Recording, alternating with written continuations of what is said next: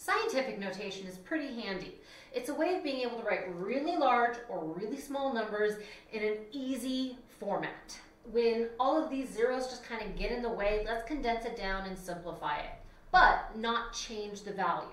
So the rule with scientific notation is you need a number with a one-digit whole number and whatever decimal value falls after that, okay? So if I needed this as a whole number, I would have 2 as a whole number with 6, 8, 9 falling behind it. So 2.689. Then this gets multiplied by 10 to some exponential power. And the exponent we use is identifying how many decimal places we moved. So if my decimal started back here and I moved forward 1, 2, 3, 4, 5, 6, 7 places to get that 2 as a one-digit whole number, it means I have the 7th power on my 10. So 2.689 times 10 to the 7th is equivalent to this, but this just lets me write it in a shorter form, fewer zeros.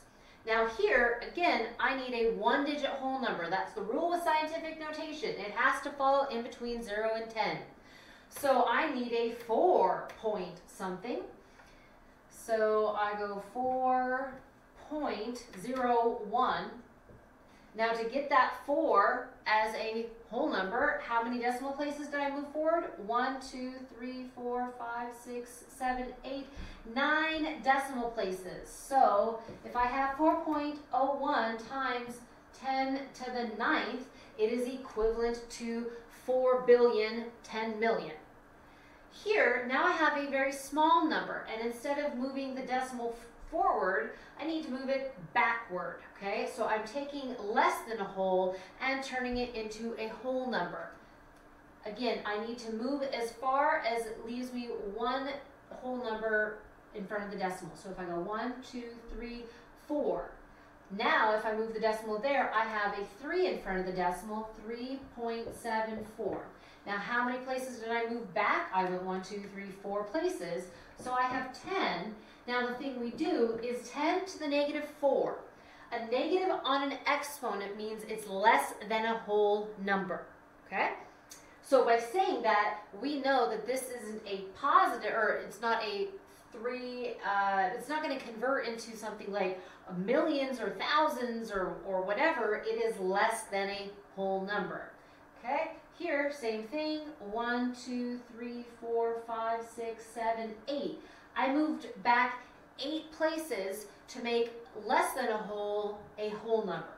So I have 5.21 times 10 to the negative 8. And that starts us off with converting a large, or the full number, the original number, into scientific notation.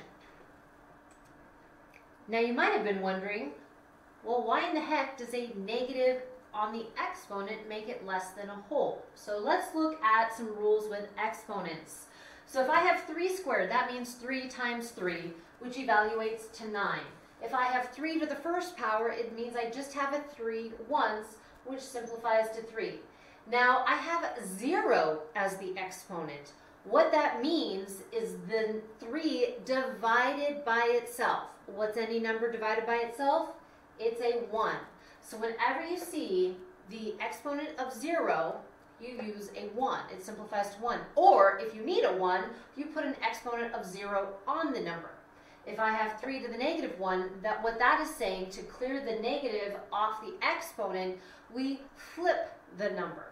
So instead of being 3 to the negative first power, it becomes 1 over 3 to the first power, which is just 1/3. Again, we have a negative, and the math gods don't like negatives on the exponent. So to get the negative off of it, we flip it. It becomes the reciprocal, 1 and 3 to the second power, which is 1/9. So that's why when you're dealing with decimals and turning them into scientific notation, or values that are less than a whole and dealing with scientific notation, we put a negative on the exponent to show it's its reciprocal of that it's less than a whole value. With these values, we want to rewrite them in scientific notation or evaluate what the scientific notation actually represents. So if I took this and I'm supposed to write it in scientific notation, it already meets the requirement of having a one-digit whole number. So there's really nothing more I can do to this, but it wants it in scientific notation, which means I need to multiply it by 10 to some power. Well, if I want to keep this the same value, the only way I can multiply by something and keep that number is to multiply it by 1. What exponential value lets me have a 1? It's an exponent of 0. So 9.04 times 10 to the 0 power is going to let me go ahead and keep my 9 4/100ths, but still write it in scientific notation. Here, I need to, in order to put this in scientific notation, I need a one-digit whole number instead of a three-digit whole number. So I need to move to the left 2 places to give myself 6.4353. And when I move my decimal to the left, it means it's a positive exponential value. And I moved it 2 places, so it's going to be 10 to the second. Here, I need to write this in exponential value. They wrote it incorrectly. I do not have a one-digit whole number, and it says I have 10 to the 10th. Well, what they did was they went too far. They moved the decimal too many places. So I need to move it back 1, 2, 3 places. Whenever I move the decimal to the left, it's a negative exponential value. So that means if I had 10, I got to take 3 of those away to leave me with 2.94 times 10 to the 7th. Okay? Now here, I have this scientific notation, and it wants me to convert it back to what the actual number is. So what I start with is 8536, and I needed apparently to have moved 7 decimal places. I need to make this a whole number because I have a positive value there. So I'm going to go back 7 places so that I can have a whole number. 1, 2, 3, 4, 5, 6, 7. I'll fill in those empty spaces with zeros, and every 3rd place I'm going to have a comma. So 1 and 1. And actually in your homework it doesn't even need a comma, you just type in those digits.